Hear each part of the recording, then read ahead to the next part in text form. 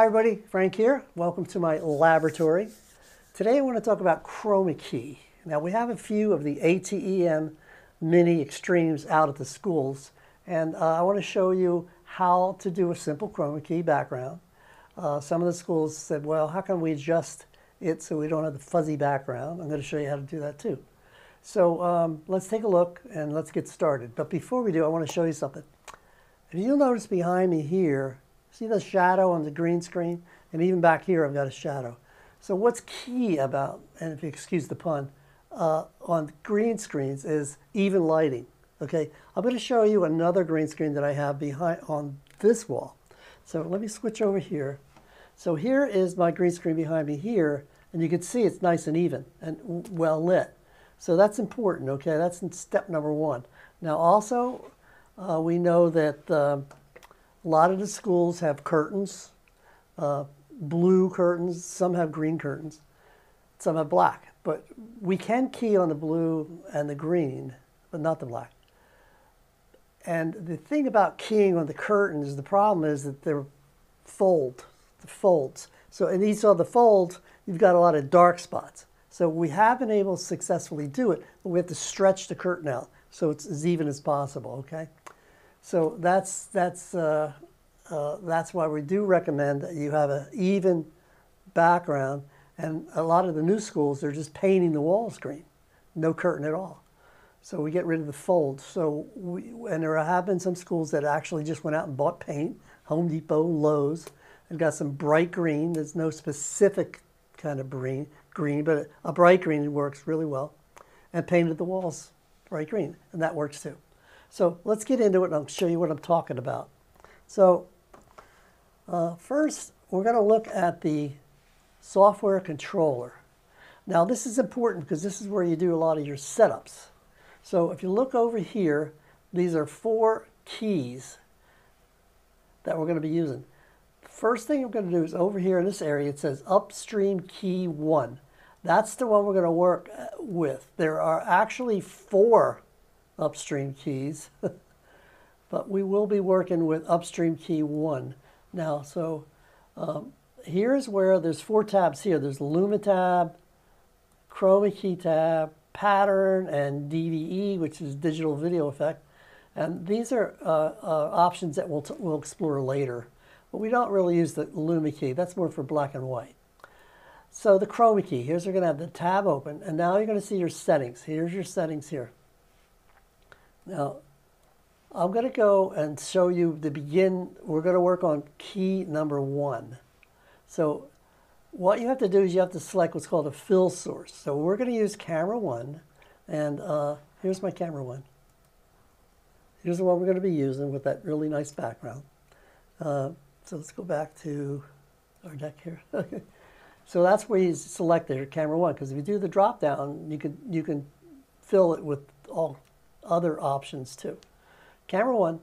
Now what we have to do is we have to select the Chroma Key, what's called a sample. The computer wants to know what color green you're going to be using, so it can do its magic. So I'm going to click on here. It says Chroma Key sample. Now, what happens is this little box comes up. Over here is a little adjustment to make that box bigger or smaller, but that's about the good size right there. So what you need to do, and I know you can't see it, but it'll pop up in the preview screen. And what you do is you mouse over this little box and where the color is. You can turn that off. And now here are your adjustments. I want to show you how these work. First, what I'm going to do is go over here and turn on the Chroma Key button right here and go on. Okay, well obviously you can see that there's fuzzy, right? So that needs to be adjusted.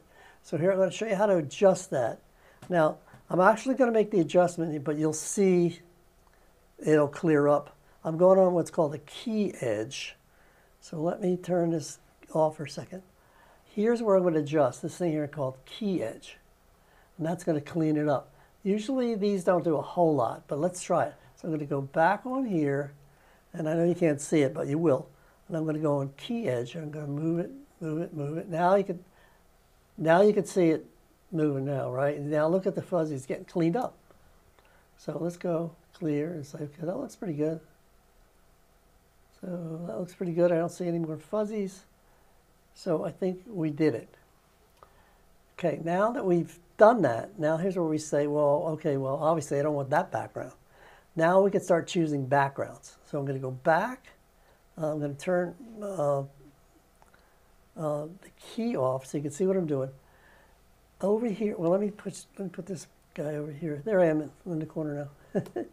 So what I'm going to do over here is we can select some backgrounds. So right now I'm going to say, well, I want to look at either Media Player 1, Media Player 2, or actually have a video that we can play too if we want. So let's go back to the software, and I'm going to turn me off. Let's go back to Media, and here is where we have the software control for the media pool. Now I have a lot of pictures in here.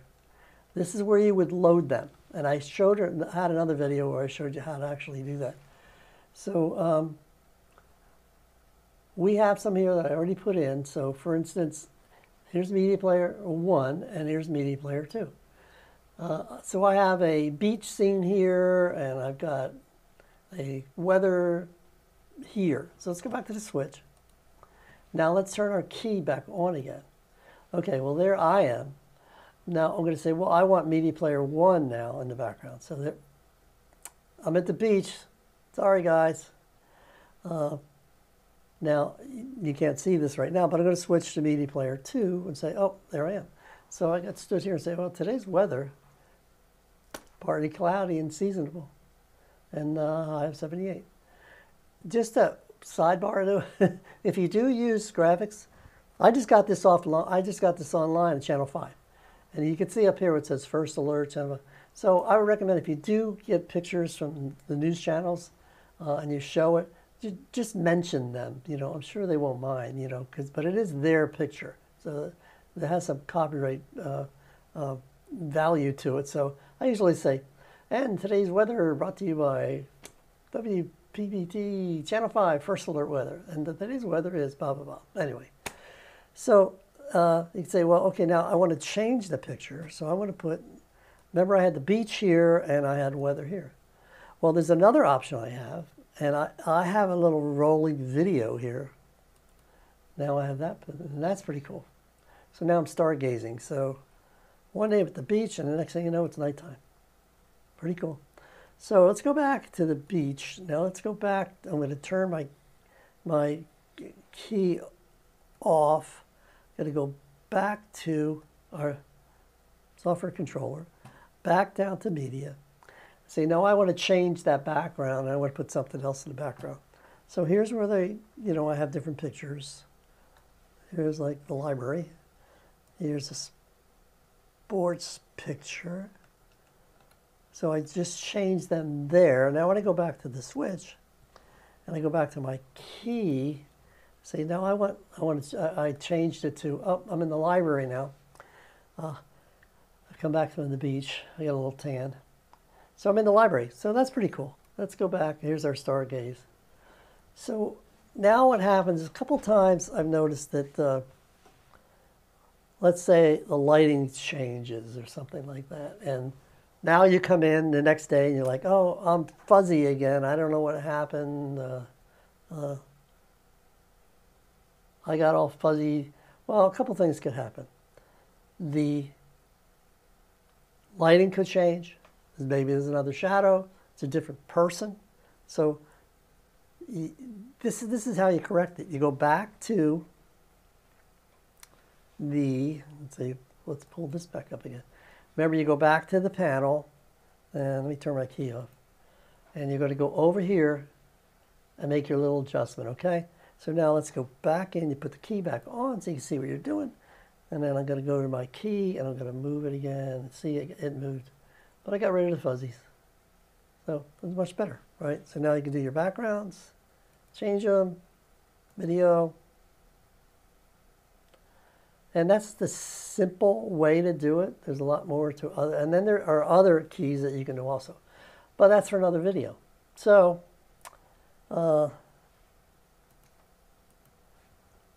keep stargazing. Thanks for watching, and I think you'll realize that it's really not that complicated once you get into it. And I do recommend that you're going to have a student on the software control. And when we're setting it up at your school, you're actually having a separate computer that does that. Then you've got the switch over here. So let's go back to the switch. I want to show you something too. On the switch up here, there is a button for key 1. So if I put that on, you could key with the button and then change the background with your software. So let's go back here. Where was I?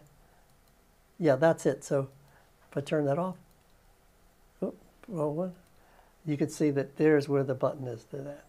So may seem a little, what did he say? But once you do it a couple times, you'll get it. I'm sure you will. Okay, well, enjoy your TV studios and enjoy your students' excitement when they are able to play and do different things. So thanks for tuning in, and we'll see you again on the next one.